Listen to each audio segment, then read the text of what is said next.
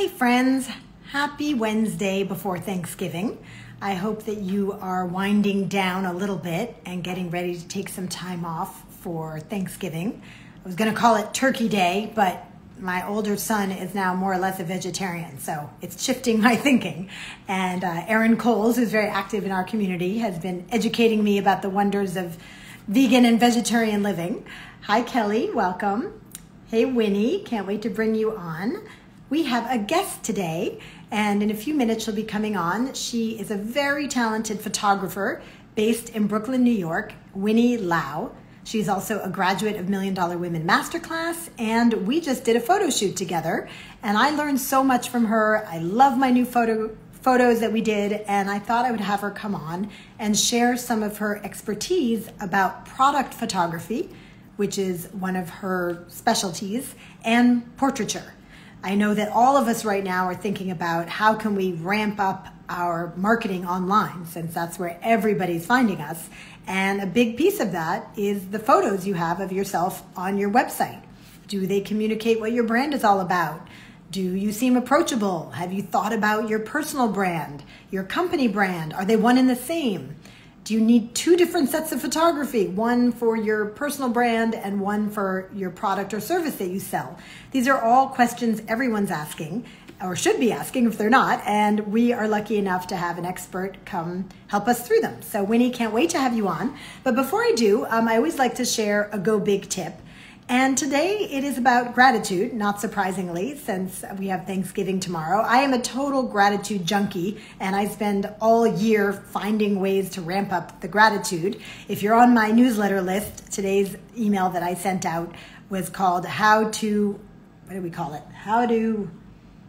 I can't remember what we called it, but it was something about ramping up the gratitude, turn up the gratitude or something like that. And if you're not on my newsletter list, I'd love you to be. You can just go to juliapimsler.com and fill out, add your email. I send out newsletters about issues that affect women scaling up their businesses.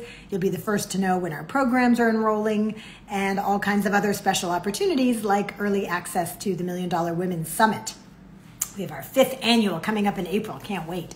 But today I wanted to share a tip that's really about ramping up the gratitude, because when you are a small business owner, it's so easy to get distracted by all the things that aren't working in your business and to focus on, how you wish you had more clients, or you wish you were further along, or you wish you had more help, or you wish you'd already redone your website, right? And so in order not to get stuck there, because that brings up a lot of negative energy that doesn't help you to grow your business and find new customers and clients and do the kind of things you need to do to grow your business, it's really important to have a gratitude practice. And what that means is something you do on a regular basis that keeps you in touch with the things that you're grateful for. So a lot of women in our community keep a gratitude journal, and I keep one, and so I'm going to just share mine today. So this is my gratitude journal. It's a big fat book. I've actually been keeping it since 2018. I opened it up. It's been 2 years worth. And just about every night, I write in it 7 to 10 things that I'm grateful for. It really takes 5 minutes, but it allows you to end every day on a note of excitement, hope. It can be little tiny things. I just opened a random page today. Here's from 12/2/2019. Eating cereal with Emmett last night. That's my older son. We wound up staying up late eating, a 10 o'clock snack together. Maybe it was 11, I can't remember. So that was number 1. 2, great brainstorming session with my team. 3, watching big snowflakes outside my window. 4, hope about a publisher. That was before I found my publisher for my new book. 5, Adrian's sweet face. That's my younger son. 6, reading books I love. So just little things, right? But it gets you refocused on all the bounty that is in your life right now. Because even though we all have things we haven't achieved yet, and new clients we haven't won, and revenue levels we haven't gotten to, by staying focused on the things that are working, you actually attract more good things. And you stay in that positive state that is needed to find new opportunities, to build new partnerships, and to grow your business. So my Go Big tip today is ramp up the gratitude, and you'll see how that will help you stay not only emotionally and mentally fit, but it will also help you grow your business. So with that being said, I am so excited to bring on Wini and to learn from her again. I learned from you so much when we did our photo shoot. So here we go. Wini Lao, welcome to CEO Check-In. Just waiting on the technology. Hey, Caitlin. Hey, Lisa. Hi, Winnie. Hey, hi, Julia. How are you today? I'm good. I feel like we're all prepping for tomorrow and I know, right? Yeah, I have some last minute grocery shoppings after the live, and then we're ready. Well, it's just me and my boyfriend, just two of us. But oh, nice. Are you doing the cooking? Who's doing the cooking? He's gonna do all the cooking. Awesome, even better. Yeah, he's gonna. Do you have like one dish you make or something? Well, this year is our first year spending it together. And he's going to make sweet potato casserole, if I'm correct. I do the eating. I don't do the planning. That's great. Lucky you. That sounds really fun. And do you usually see family? Is this like a pandemic different thing, or is this how you usually do it? I mean, you said it's your first time with him. No, I think part of our family cultures, we don't really celebrate Thanksgiving. My parents are immigrants, so they didn't really quite understand what Thanksgiving is. But personally, for me, it's like taking a day to really just kind of like you kind of mentioned, sense of gratitude to everything that happened this year. I reach out to some friends just to like thank them for all their help, and like that's my version of Thanksgiving. I love that. That's great. And I'm sure they're so happy to hear from you when you do that. That's very much in the spirit, right? It's not just about stuffing your face so much that you can't even get up from the table, which is how a lot of Americans spend Thanksgiving. So I like that you're doing the actual thanking people part.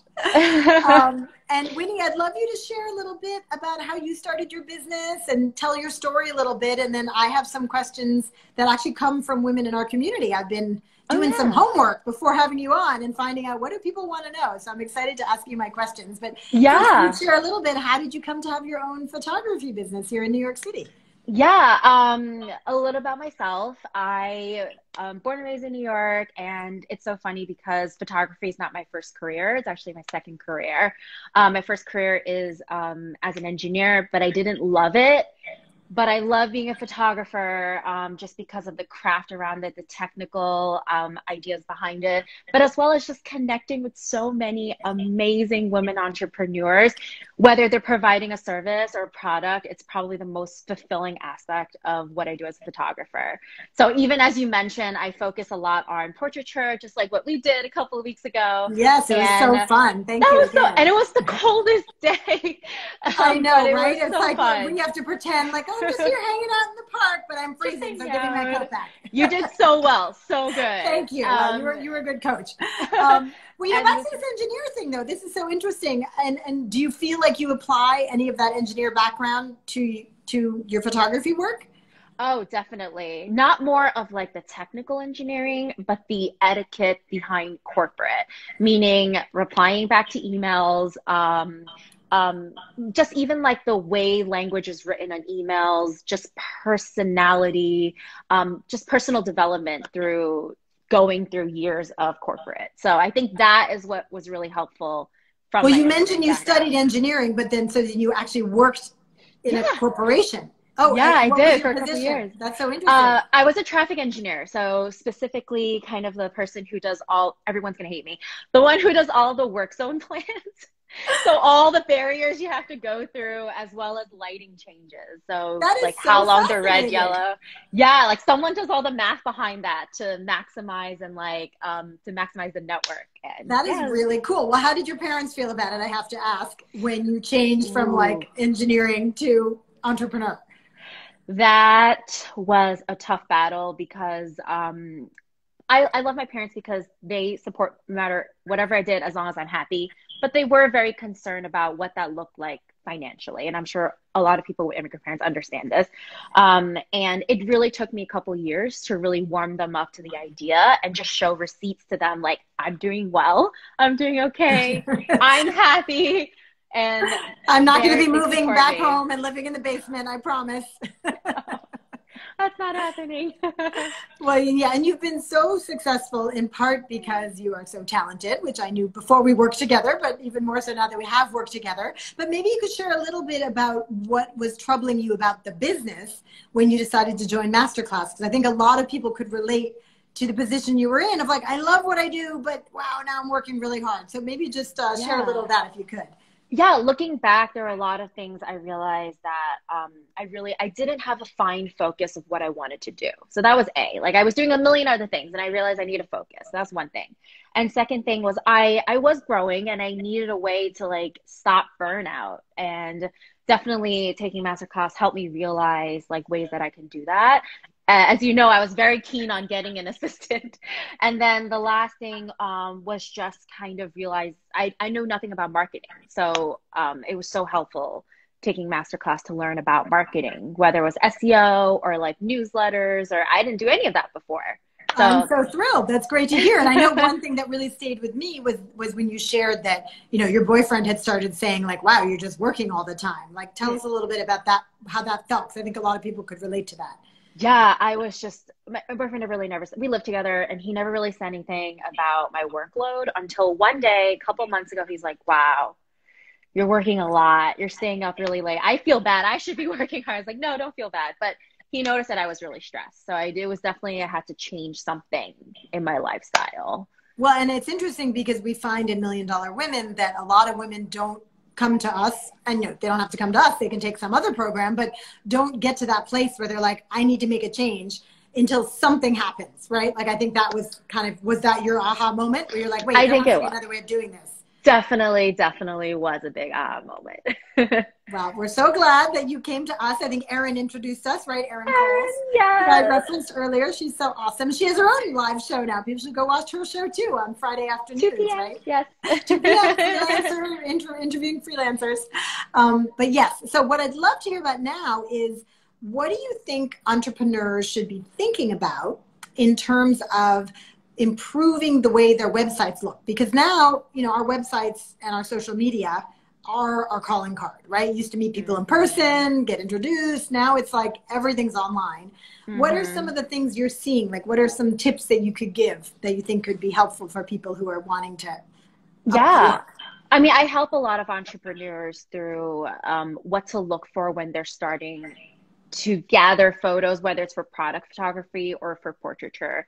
One thing I always suggest my clients to do is hop on Pinterest or go on someone else's website and look at what other people are doing that makes sense for your targeted audience. So it's all about who your targeted audience is. So like if your target audience is a millennial like me, then you want to find a company inspiration on Pinterest that aligns with that and see what they're doing. Pull those images and pull it all on a mood board. And that's kind of a great tip that I like to give people to just get their brain starting on like what the visuals might look like. And then that's something they can share with you, right? Yeah, exactly. Say, hey, yeah. This is what I'm going for. Yeah. Put it on Pinterest, put it on a Google Doc, like either way it works for me at least. I don't know about other photographers, but it's just a way to visualize everything because I feel like I'm a very visual person and a lot of my entrepreneurs are too. Especially like you mentioned, now that everything's digitally and it's hard and a website is almost like the first impression. You open someone's website and it's the first thing you see. And that 60 seconds impressions through photos most of the time is you want to make sure that they get who your brand is. They get what they're looking at. Well, let's break that down for people a minute because, you know, what are some of the things one decides in 15 seconds looking at a website? I mean, I can think of some. I'd love to hear what you think. Like, one, is this person approachable, right? Yes. Two, is this a luxury brand or is this like a practical brand? You know, three, do I feel like this is a party I'd want to be at, right? Yes. What other kind of things do you think that they decide like within 15 seconds of looking at the website? Yeah, is like, is this something that I would be interested in? Like, is this aligned with what I'm interested in? Like, I feel like whether it's opening someone's Instagram or website, in that 60 seconds, you can get a full idea of what you're looking at. And many times I've done that where before I hop on a call with a client, I go on their Instagram and I go on their website to see what they already have. And I can already kind of tell, like, there's some, like, I can already tell impressions of who your clientele is.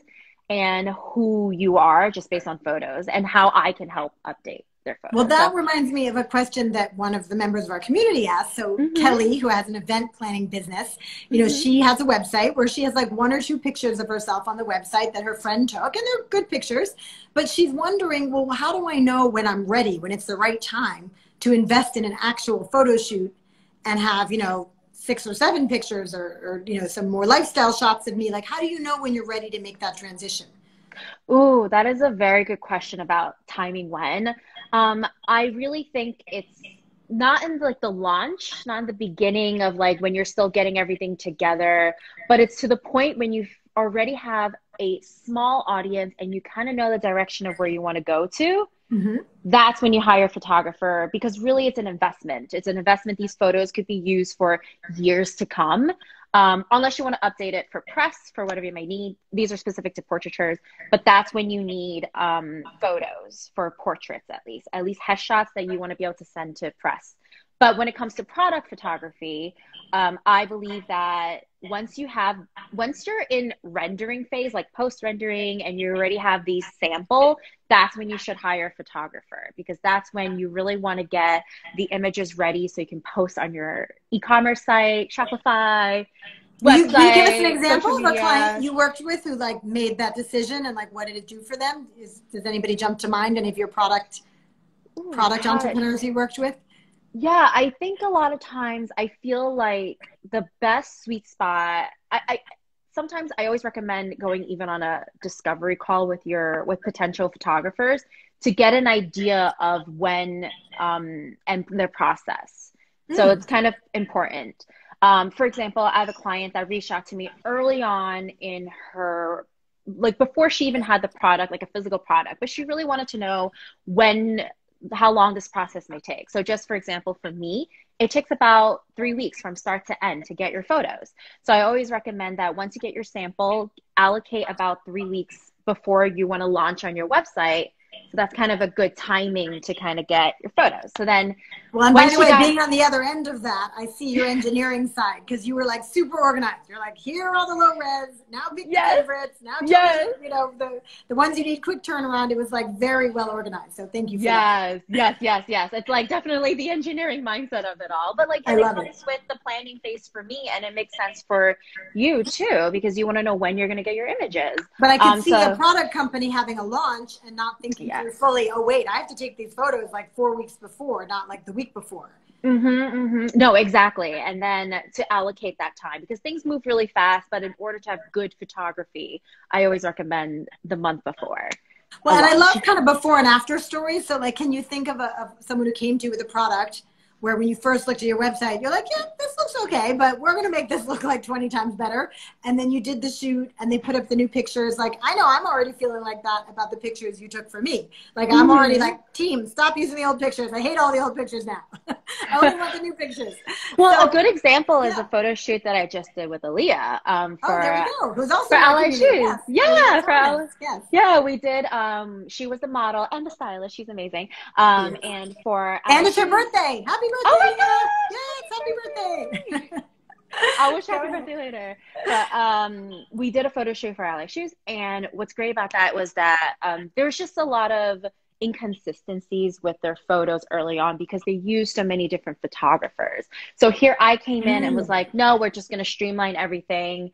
And I'm going to make sure I use the same background for all your photos. We're going to get the same, we're going to get the same vibe for all your photos. And that's where I came in to like, kind of like unify everything a little bit. I love that. So So that really elevates the look so that when it really somebody does. It lands really on does. their website, are they implemented or not yet? They haven't Yes, deployed they them yet? are. They're They are? there. Oh, great. We'll have to Yes. go take a look. So it's Ally Shoes, right? Another woman Yes. entrepreneur. Yes, yes, Um, yes, yes, yes. ALLY Shoes. shoes.com Yeah. or where is I it? think it's nyc.com. Okay.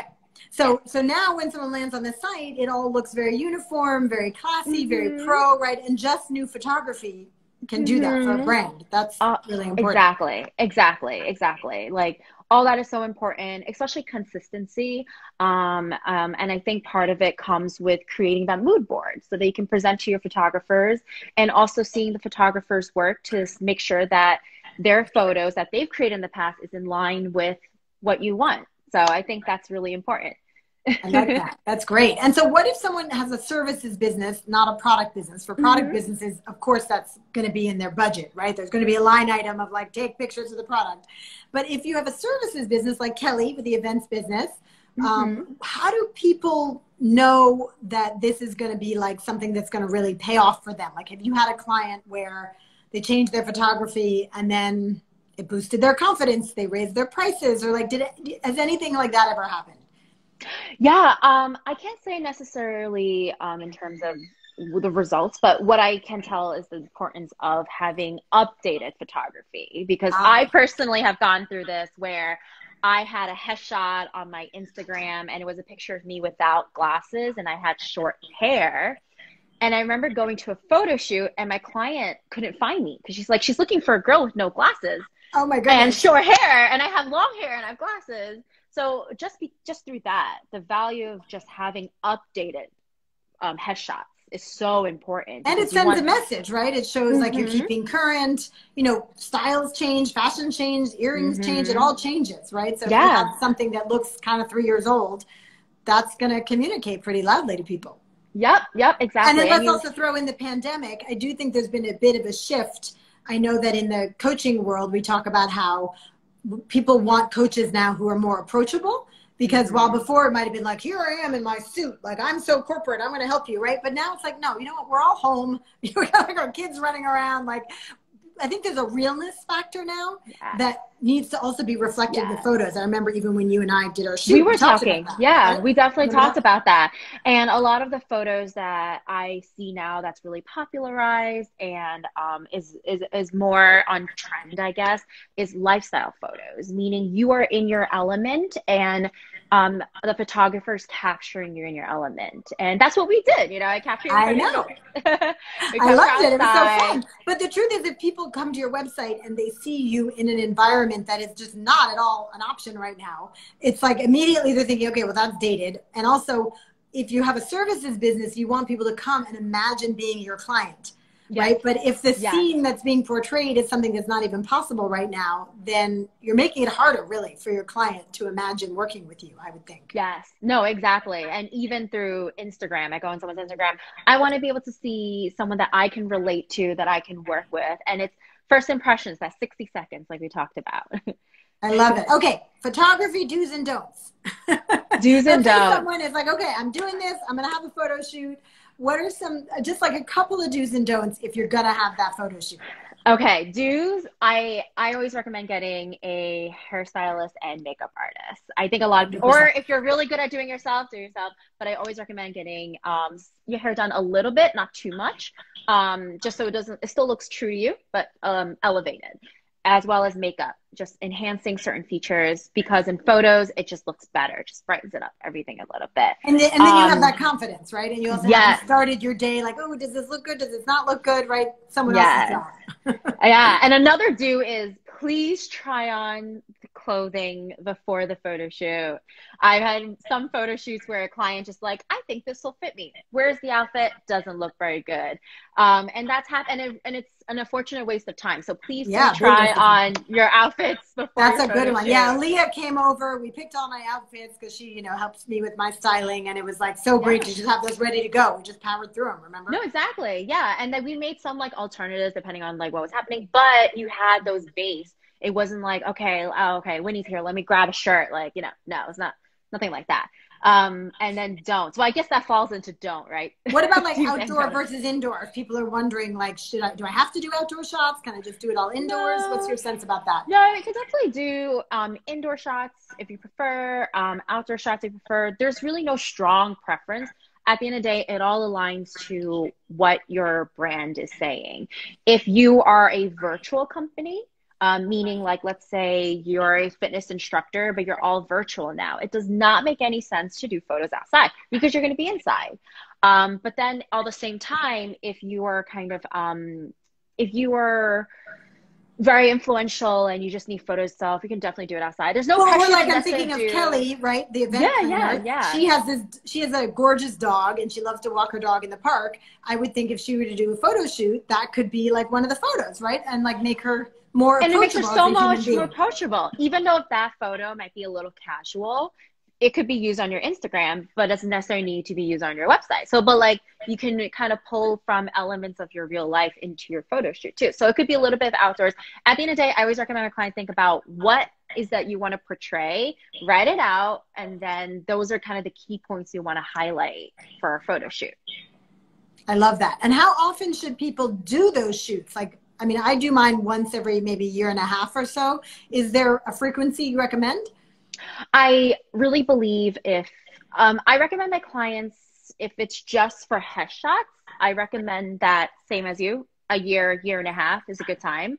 But if you are constantly on Instagram and you really want elevated photos, I recommend every season, just because then for photos, you'll have an up, especially New York, where like summer looks different than fall, then it looks different than. That's a really good point. I don't know if you noticed, we used one of your photos for my Instagram main photo where I'm holding the coffee. Yes, and I'm walking. But look, I have a coat on and I'm drinking coffee, right? So that's very winter, right? That's very fall and winter. If you put that up in the middle of July, it would just look weird. Make sense. Yeah, right. Exactly. So, so I always recommend seasonal if you can, or maybe twice a year. So, it really depends on someone's budget and like again, the comfortability. Layering in the pandemic, right? I feel like we're going through these photos much faster. Funny enough, I had done a photo shoot, I don't know, just a few months before the pandemic. It hasn't even been a full year. You know, one, I just thought you were super talented and I wanted to work with you. So I was like, let's speed this up. But also, I felt like we just moved through all my photos because ever since the pandemic, right, we're not doing live events. There's nothing else to photograph. So I don't know if other people are having that experience, but I suspect that's part of why you've been so busy. I know it's been a very busy time for you. Yeah. People are like, you make such a good point. You make such a good point about that. I didn't even think of that too. And yeah, a lot of my clients, they keep a library of images that they could just pull from. You know, they don't need to hire me every week. No, just pull your images that we've kind of collected and we kind of gathered together. Right. But once you move through them like 3 different times, right? It's like, okay, you get sick of them. I get sick of them. I want new ones. That did make me think of another question someone had. Oh, it was about how do you keep your photography fresh on your website if there are no events? Because many of us were used to, here's this cool event we had, here's another cool event we had. Are you seeing any best practices around that, around people finding creative ways to add new cool content to their website, even if it's not from an actual event?